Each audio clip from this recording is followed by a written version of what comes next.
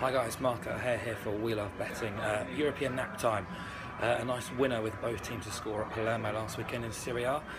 So don't believe those stereotypes that Italian football is boring and there's no goals, because you look at the stats and it says otherwise. 53% of Serie A games this season have seen both teams score. Over 2.5 goals is banked in 45%. Compare it to the Premier League, just 49% of over 2.5 goals of games have gone over 2.5 goals, and just 50% of both teams to score games have gone both teams to score. I'm keen to explore the BTTS again this weekend. Atalanta play Empoli in the early Sunday kickoff. William Hill go 19-20 on both teams to score. I think it should be closer to 4-7 based on the stats. I'm getting involved. Atalanta survived the suspension and injuries to 4 key defenders last weekend to pick up a point away at Roma, a well-deserved point too in that 1-1 game, while Empoli drew 2-2 with basement battlers Parma last weekend. Both sides are yet to confirm their Serie A status for next season, but I'm still hopeful for an open and attacking game.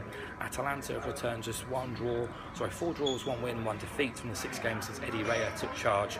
But 9 of the last 11 games and 10 of their previous 11 in Bergamo have seen both teams score. It's a good starting point for a BTTS bet. As for Empoli, just 4 defeats and 21 for them. They've been very profitable for both teams to score punters this season. 9 of their 15 away games have proven profitable in that market. They've only failed to score in 5 of their away days this season, and 3 of those came away at top 5 clubs. Both teams like to play on the front foot. We take both teams' percentage records of both teams to score. Winners this season at 67% and 60%. We should be expecting around a 63.5% chance of another both teams to score winner this weekend. That equates to around odds of 4-7. William Hill are giving us 19-20. That's big value, and I'm all over the BTTS again this weekend in Serie A. Hopefully get a winner. Hope to catch you next week.